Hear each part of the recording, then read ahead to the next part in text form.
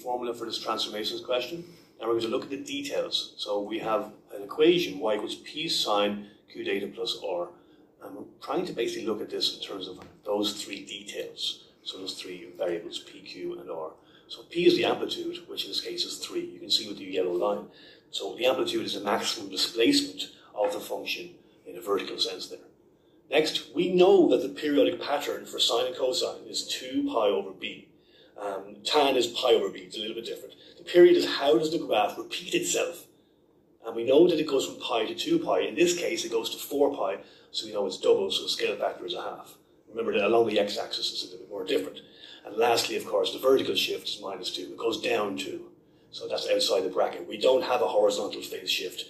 And there are three details for P, Q, and R for transformation in Pure 1 mathematics.